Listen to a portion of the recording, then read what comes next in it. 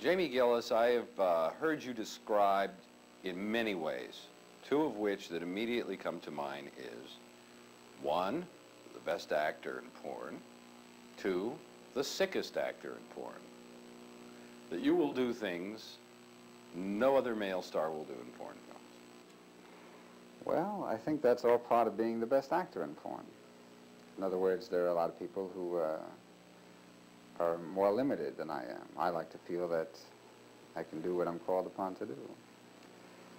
I have a wider range than a lot of people.